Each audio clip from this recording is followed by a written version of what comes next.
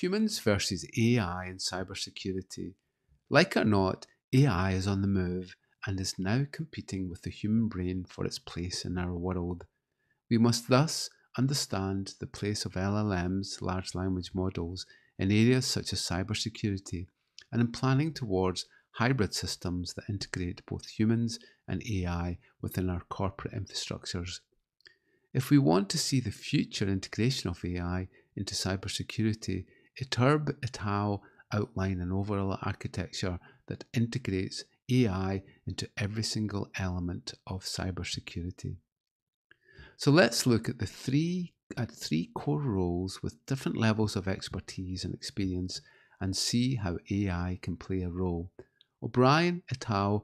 Outline that a full model lifecycle solution is required for the integration of AI. Security Operations Centers, or SOCs. Within a SOC, we can have different types of analysts. A Tier 1 analyst is there for the first line investigation and will have to deal with a large number of alerts. They must often dismiss or accept the threat on an alert in a relatively short time window and have to understand the complexity of disparate systems which are generating the alerts. But each alert, even though it is a low-level alert, has the potential to be something risky. It is thus a stressful environment for a Tier 1 analyst, as they must worry that a low-level alert might be something that is part of a more significant attack. Typical alerting infrastructures involve AWS Guard Duty, CrowdStrike, Microsoft Defender, and Splunk. When a Tier 1 analyst defines a malicious alert, we can then move this on to a Tier 2 analyst who will take a deeper dive into it. This will often involve understanding more about the context of an alert and producing a more detailed report that could be presented to the hosted organization or to auditors and regulators. Finally, we have Tier 3 analysts and who hunt for vulnerabilities within the organization and are proactive in their approach. The Tier 1 side is likely to see the increased usage of AI as the volume of alerts can often overwhelm a human. The work of Feyazi defines a model with vague definitions of a threat and then matches these to a formal MITRE tactics. Chatin et al. Have even extended this to generate plain text to map into the MITRE model and produce malicious network payloads. Also, LLMs could aid the protection of smaller organizations and could enhance organizational security from the integration of human knowledge and LLMs. One area of AI that is definitely on the rise is in the automated creation of reporting documents, such as within a cybersecurity threat intelligence infrastructure, or CTI. For this, Perina et al. Created the Automatic Generation of Intelligence Reports, or AGIR system, to link text data from many different data sources. For this, they found that AGIR has a high recall value, 0.099, without any hallucinations, along with a high score of this syntactic log odds ratio, or SLOR. Tier 3 analysts, threat hunters, and pen testers.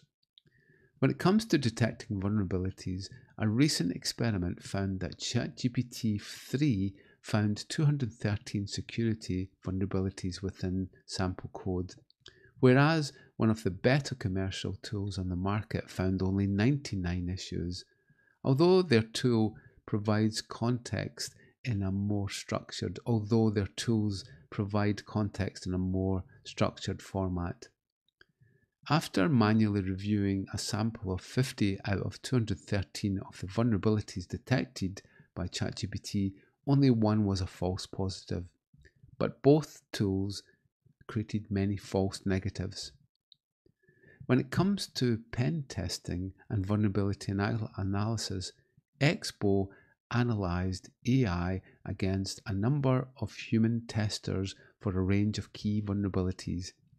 These included the normal ones of cross-site scripting, server template injection, command injection, SQL injection, privilege execution, and so on.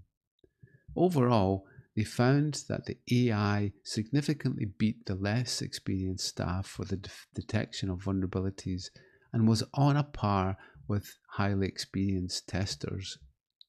But generally, the AI entity was good at detecting easy and medium vulnerabilities, but was beaten by highly experienced testers for the hard to find vulnerabilities. AI going evil.